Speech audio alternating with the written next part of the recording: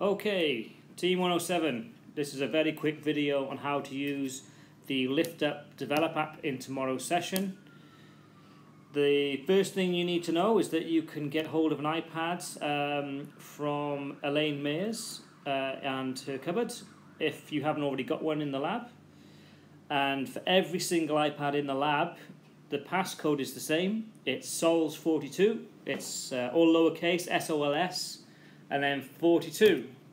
So you just type that in to get access to begin with. And then the app you're looking for is the Develop app. You can see that in the bottom right here. I'm just going to tap that to open it.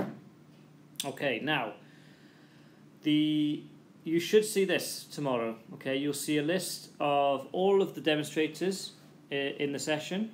So you can see you're all there. If you're for whatever reason, if you're not on this list, then just drop me a line. I'm going to be in the session at the beginning tomorrow morning, so you can catch me then. Let me just show you what happens if I click on my own name. Okay, it's going to ask you for your passcode. Now, this is a passcode that if you haven't used Liftupp before, your passcode is going to be AAAA. That's 4 A's, and then when you type that in, it's going to know that this is the first time you're logging in, and it's going to take you to a screen where you can update your password and set something that you actually remember next time. If you've used Liftupp before and you've already set up a passcode, then you should try your very best to remember what this is. If for whatever reason you can't remember it for love nor money, don't worry. Drop me a line, I'll reset it, you'll get a link in an email and you can update your password, okay? I am just going to type in my password here, 2, 3, 4, 5, 6. Okay, I'll make sure I change that for tomorrow now, and I'm going to submit. Okay, and then I am in the session, and you can see I'm special because I've got access to every single student in the session tomorrow. With the exception of Alice, Hamid, and Elaine tomorrow, you should only be able to see the students in your group. Okay, so you're not going to have to search. If you do have to search, then just type it here. So let's do a search for a student. Let's find a David, shall we? Okay, so these are all the students that have David in their name. Okay, so you can see they're all blanked out at the moment, and they don't become live until you actually mark them as absent or present. So let's, just for the sake of argument, let's say Bradley David Clark here is absent. I'm just going to mark him as absent. And then David Francis Finney is present. Okay. You can't click on those students until you mark them absent or present. Okay. When you've done that, so for Callum David Francis Finney here, I'm just going to click on his name, and it's going to bring up his records. So you can see the only module that we're using Liftupp for Callum David Francis Finney is 107, which is right. Click on that, and you can see the list of competency tests we're using. This is what it looks like, and you can go through each one of these one by one, depending on what that student is doing on the day. So let's just take a look at good lab practice. I'm going to click show in the top right here, and you can see you've got a series of questions from 1 to 6, ranging from did they appear on time to did they tie up after themselves, okay?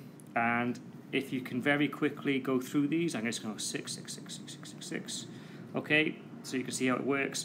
You'll notice that as soon as you click, a little speech bubble appears on the right-hand side here, so you can click on that, and you can leave some feedback.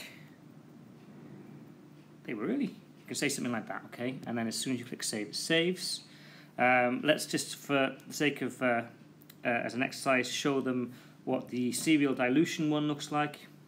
Can the student demonstrate the calculations required to make 4 10 times dilutions, showing the final concentrations achieved from ST? I don't know what that means. Okay, let's just say yes here. Okay, I can leave some feedback again.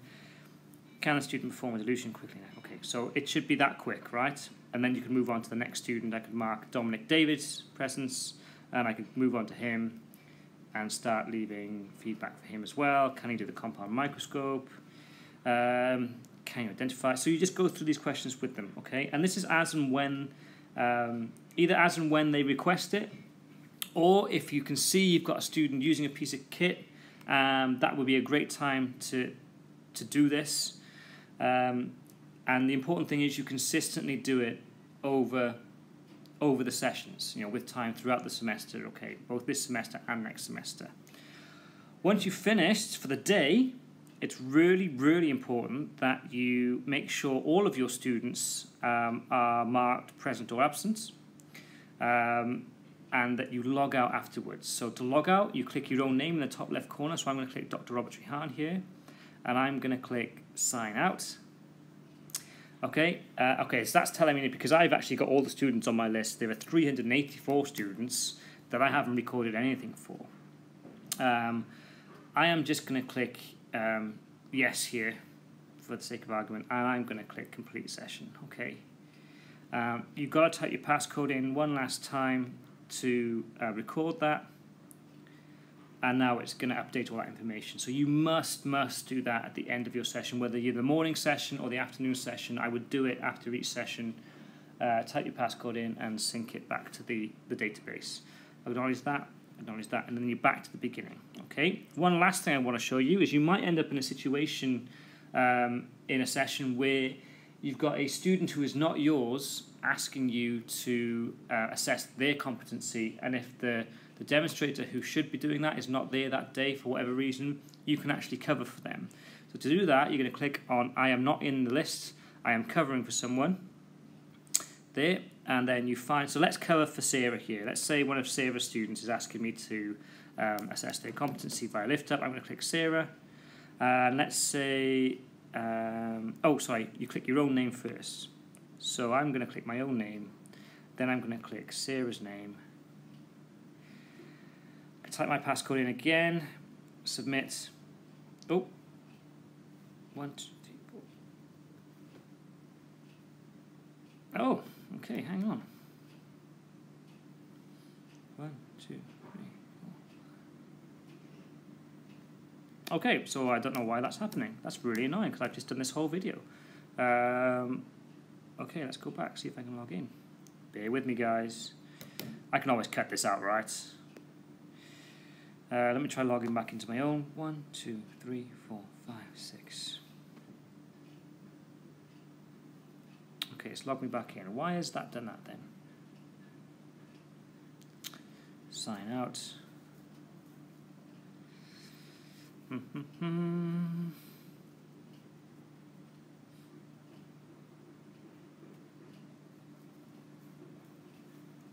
Let me try that again. Let me try and cover for someone.